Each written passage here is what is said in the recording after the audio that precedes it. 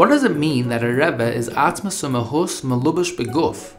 Obviously, the concept of this, there's a lot that has to be spoken at length, and it's not the time and the place for it.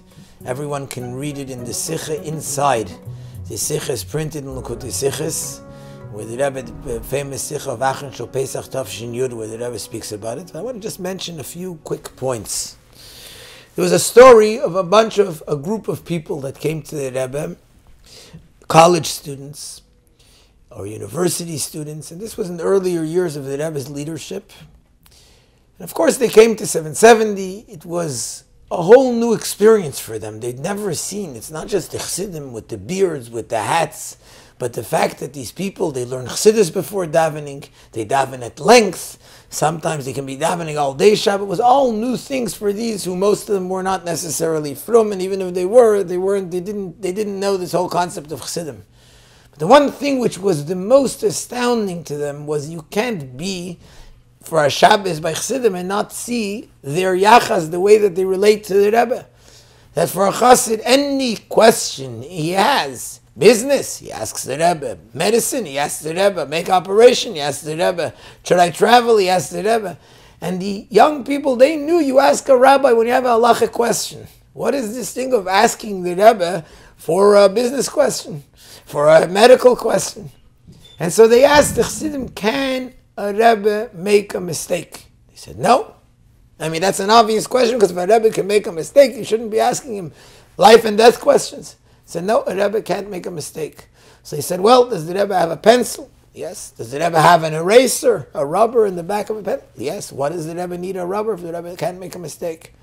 So the Chassidim said, sometimes you write an idea, you get a new idea which is even higher than the previous one, so you need to erase the previous one to make space for the new one. Okay, nice answer. After Shabbos, they went into Yechidus by the Rebbe, and the Rebbe said, do you have anything to ask? So they asked, can a Rebbe make a mistake? And the Rebbe answered them the following: in truth, a Jew cannot make a mistake, because a Jew is part of Hashem. Can God make mistakes? No. Can a Jew make a mistake? Also not. Only that by us we don't know where it comes from, because there's the animal soul that covers over the godly soul that's part of God, and therefore we don't know where the idea is coming from.